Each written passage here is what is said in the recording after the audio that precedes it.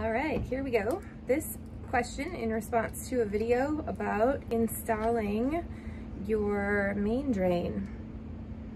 This was in particular with an in-floor system.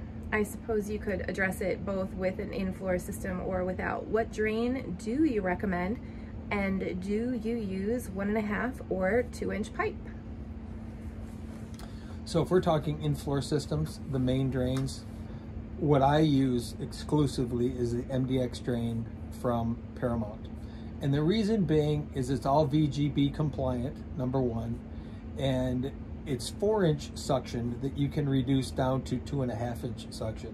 So to me, there's no such thing as an 1.5-inch line in an in-floor system. If it's on the suction side, which is the main drain, minimum is 2.5-inch line.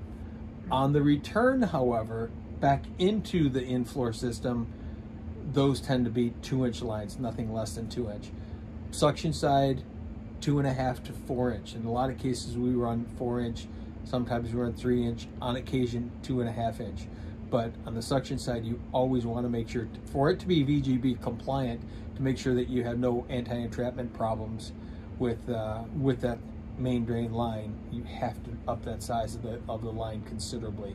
And I would say probably on average, when I think about it, we run 3-inch lines there and then 2-inch return lines to each of the zones. There you go.